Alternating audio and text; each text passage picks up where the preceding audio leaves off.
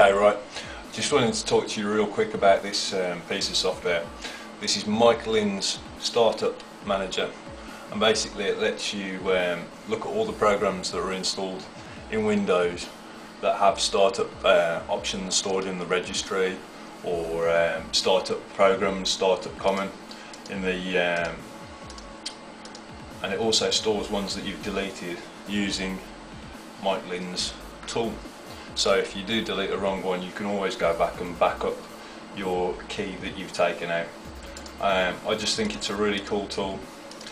Basically, under the different tabs, it lists the types of software, the exes that are running.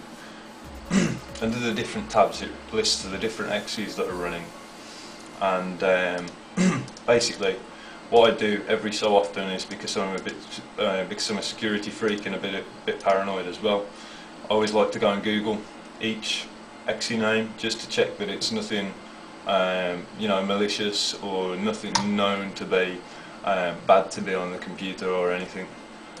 It's free, and